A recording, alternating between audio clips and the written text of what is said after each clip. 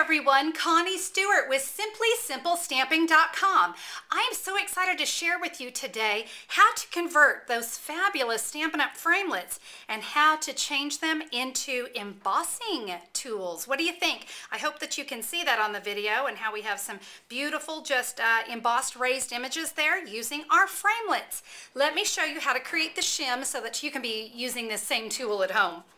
Okay, we're going to need 3 things to be able to accomplish this today, and most of these are probably things you already have laying around your stamp room. So how about that? The first thing that we're going to need is Stampin' Up! Chipboard. Now, if you've purchased any of Stampin' Up's glimmer paper or maybe our specialty designer paper, you know Stampin' Up! Treats us to some very nice chipboard. Now, it protects our paper in transit, but boy, I sure love using it for a chipboard, and it is perfect for this shim.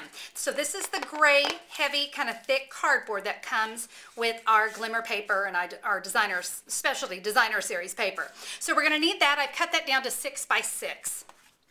Now, in our standard designer series paper, there's a white, kind of more of just a cardboard backing. Now, if you don't have this, you know, a cereal box will do just fine, but we want just standard cardboard, okay? Not something quite as thick as this one.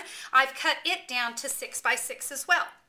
And the last thing that we're going to need is a Stampin' Up! Silicone pad. Now, you guys know we've typically used these when we're working with hot glue, but you know what? It's exactly the tool that we need to be able to do our embossing. And don't we love it when we have a second use for some of our products? Okay, this is so easy. We're just going to take our cardboard, and I'm just going to use the Anywhere glue stick. I love these glue sticks. If you guys have not invested in them, I guarantee you these are not your toddlers, your preschoolers' glue sticks. They're really nice, and they turn just about anything that you adhere together. Kind of turns it into cardboard. I love it. So we're just going to adhere those together. So there is my shim. Now this is what's great, you guys. This shim's going to last you forever. You're just going to keep reusing it over and over again. So now that I've got my shim done, I'm going to take that silicone mat and lay it right there on top, so we're good to go. Now, before I get really started, let me go ahead and bring in my multi-purpose platform for my Big Shot. I do not have a bottom cutting plate here because this shim is going to act as my bottom cutting plate. So there's my shim, there's my silicone pad. Let me just bring in a piece of cardstock, and I'm going to be using the oval framelits, but I got to tell you, any framelit will do. You can do a single embossed image, you can do a double embossed image, a triple, it doesn't matter, whatever makes you happy. Now you notice I put these on here. Oh, this is so important. Make sure those cutting blades on your framelits are face up.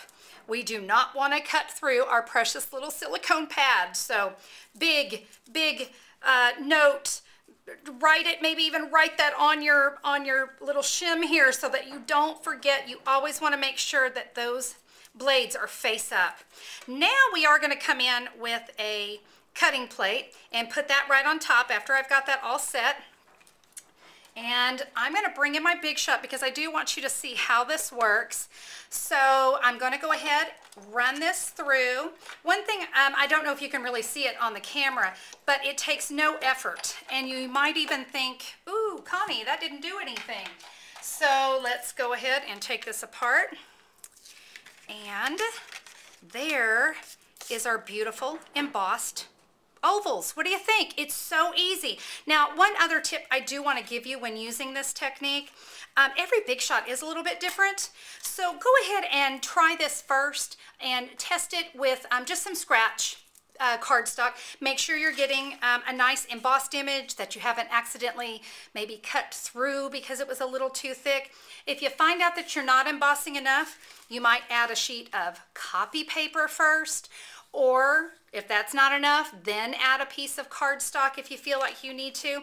I found when I tried to add cardstock, it actually started to cut through my paper. So you do want to start as minimal as possible. Don't glue anything down until you're sure you've got your shim made that'll work perfectly with your Big Shot. So here's a card that I made using this technique. You can see there's my little embossed oval, and I've got several cards that I'm going to be teaching you using this technique, but I wanted to make sure I definitely taught you how to use that shim. So I hope you enjoy using that. I hope you enjoy creating that shim and using your framelits in a whole new way.